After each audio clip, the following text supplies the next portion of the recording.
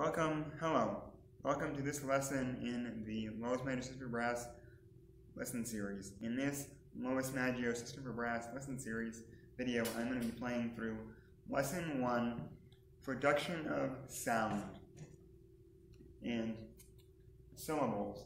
The purpose of using different syllables is to play in extreme registers, both high and low, without changing geometry. You don't want to be shifting down, left, right, up. You just find a comfortable one, and then you play every range through it. And you want to proceed this lesson with warm-up A, which I have played and demonstrated and gave you tips on warm-up A in a different video. I will also link to the Lowest Maggio System for Brass lesson series playlist down in the description. The throat should be in an ah position. Pronounce the syllables with the tongue. And in the high register, a hissing sound will be created with the tongue from being in the, a hissing sound will be created by the tongue up and forward. So when the tongue is up and forward in the high register, a hissing sound will be created. Be sure to be relaxed. You don't want to have any tension, because that will be promoting bad habits, and then you'll have problems down the road. So, this is Lowest Maggio System for Brass lesson series. So, from that note down, you use the syllable ta. The B natural and the C and the D flat above that, B flat, you use te. And then from above that, from this note up to this note, you use T, and then anything above that, you use tick for syllables. So this is Lowest Maggio System for Brass, Lesson 1, Production of Sound. And the way it works out is it goes, it does the arpeggio down in quarter notes, and then goes up in half notes. And then after you do that, those two sections of down quarter notes and up half notes, it has a fermata rest. And you can rest as long as you want, but I'm going to be resting 4 beats.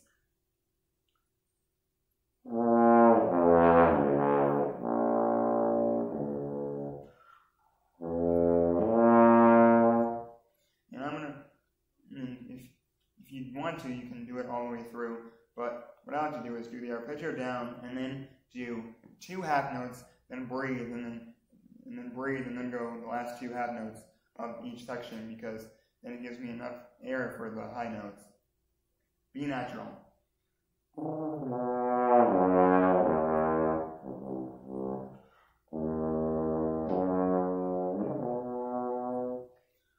3, 4. And this starts with low register and proceeds up, so you can, if you have a trigger horn, you can do this if you're a beginner, or not really a beginner, but an intermediate or kind of a beginner, because it starts with low and it just builds up from beginner to advanced.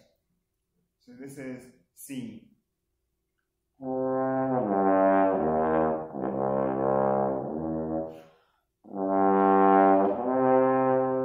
1, 2, 3, 4. D flat. 2,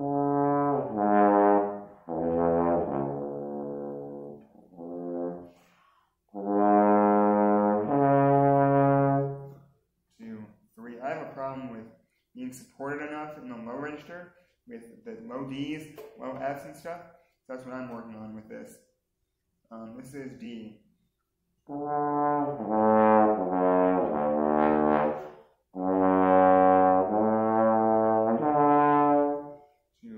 3, 4. E flat.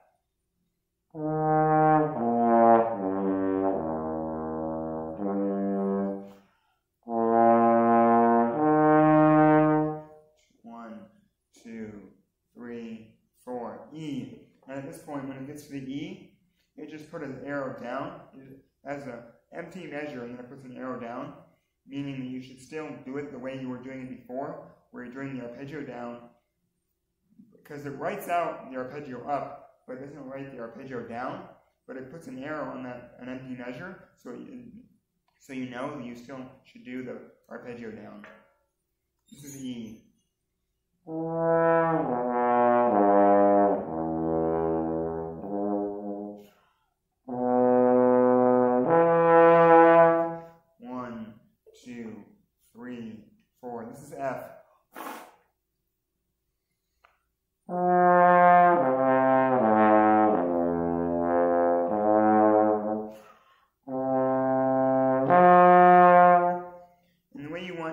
I like to demonstrate on the bell of the horn is that for your air, this is like, if you're doing the F arpeggio, so it'd be F, or arpeggio up at least, it'd be F, A, C, F. F, A, C, F. And because it's slowly increasing the airspeed and the air amount, and then between the third and fourth note, which the F arpeggio would be C, between the C and the F, you want to use extreme amounts of air, or a lot more air than you were using to get up those high notes. So that's how you actually build it, is by using your air correctly. It's not by jamming in your face or anything. You want to be tense. You don't want to be tense. You want to be relaxed and just use your air. This is G flat.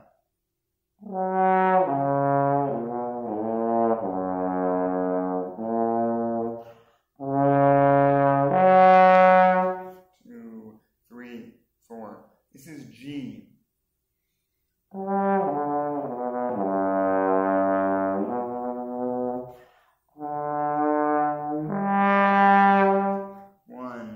2, 3, 4.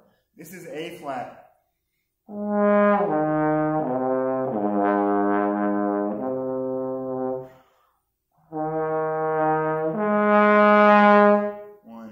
2, 3, 4. This is A.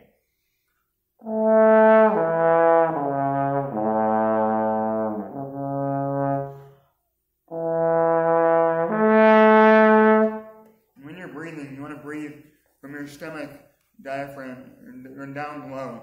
You want to breathe as deep as possible. You don't want to have any tension here. You don't want to breathe like this. You want to breathe like this.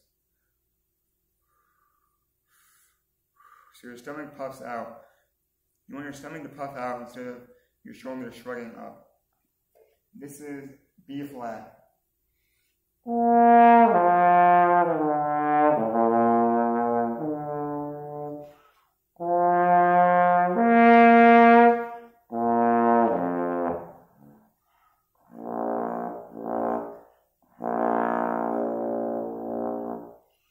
'And with that one it goes B flat, F, D, B flat on the way down. It does the regular down and the regular up, but then it doesn't put a fermata rest. It gives you a arpeggio down, a low arpeggio. It gives you that arpeggio down. When you get to the pedal B flat, you do 3 of them in half notes. The third one has a fermata on it, so you can play it as long as you need to get that note centered and have a clear, consistent sound on that note. And that's why they put 3 of those pedal B flats, and that's why the pedal B flat on the third one has a fermata, so you can have your sound, so you can focus on centering that sound and having it clear as possible, so it sounds like just your middle range where it's super easy. Now this is B natural.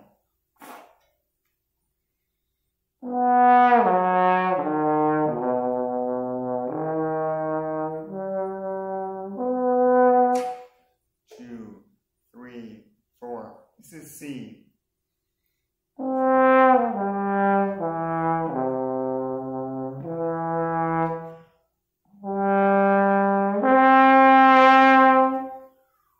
3, 4. This is D flat.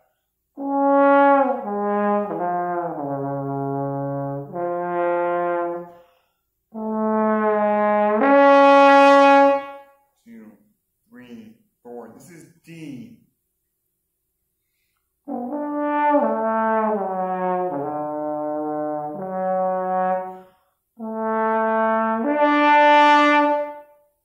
'And just so you know, whenever you need to tap out and stop is fine, because you don't want to ever go to a point where you're having to shove it in your face to get it, or do some weird tense thing to get the note. You want to stop when it becomes difficult, very difficult, where you can barely get it, but you're using right technique. So this is E flat.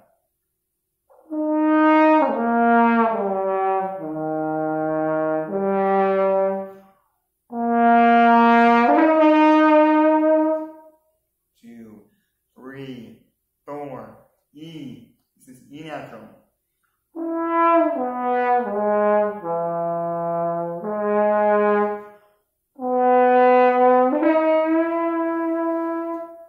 2, 3, 4. And I like to use alternate positions in certain times that seem correct, and when it gets higher, I like to use alternate positions because it tricks the brain into playing higher, because your brain's thinking, oh, that A flat in third is very difficult, but maybe, or that A in second is very difficult, so you play second and sixth. Maybe you just do that, and then it tricks the brain. Another way to trick the brain would be being able to play higher. This is the F.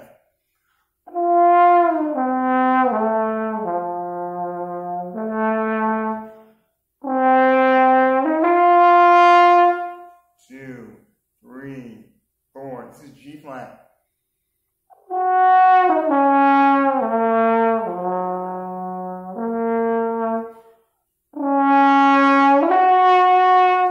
1, 2, 3, 4. This is G. All in fourth position, G.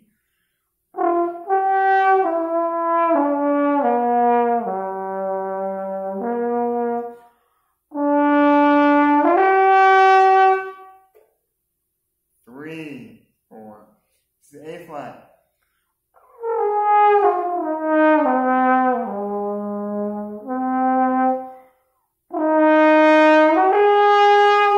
2, 3, 4. This is A. Anytime you need to stop, you stop, do whatever else exercise you're going to play for that day, or just stop. If that's your last thing you're playing, you stop, put your trombone away. That's good. And then pick it up, and then the next day or whenever else whenever the next day you practice is, and just keep trying to increase.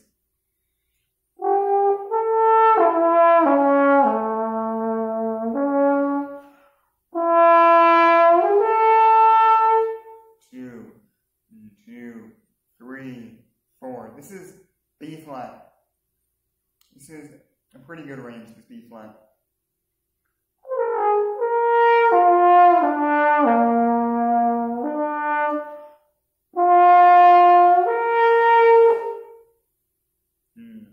2, 3, 4. Now I'm up to the B natural, up to the B natural. And at this point, this is from the B natural up to the D flat, D area.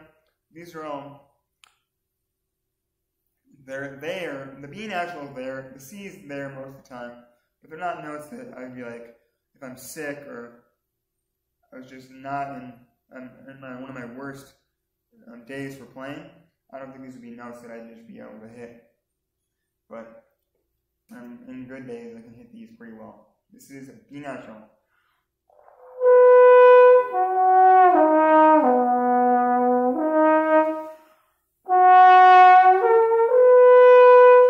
1, 2, 3, 4. This is the C. And at any point, if you feel like this is hard, you can stop. Or if you feel like you're able to get it, but bring the arpeggio down first is your downfall. So you're not able to just go bang out the C. You can skip that part and you can just do the upward arpeggio building. That also works. Because most people, they can do the upward arpeggio higher than they're able to do the entire thing where you go down and up.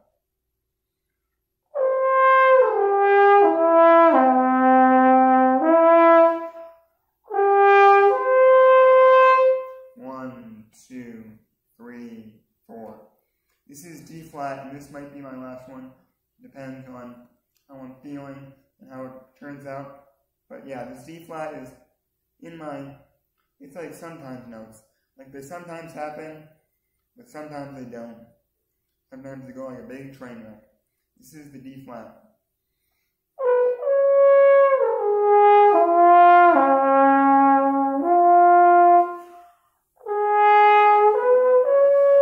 Hopefully you found this lowest Maggio system for brass lesson 1 production of sound helpful for you in your range development, sound production, and brass playing.